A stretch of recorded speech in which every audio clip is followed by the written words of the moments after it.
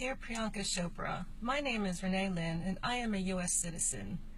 I love America as much as I love India, but I would have never betrayed India in the fashion you did in your recent TV series, portraying Hindus as terrorists and Pakistan as victims, especially when everybody knows that Pakistan is the terror hub of the world.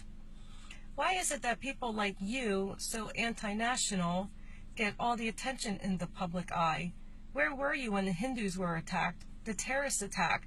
Why don't you raise your voice and be a voice for the Hindus? I have been working very hard on my upcoming project to be a voice for India, to make a difference in India, and also Shreem Sharma from the very popular Instagram page Hinduism for Life also has been working very hard to make a difference.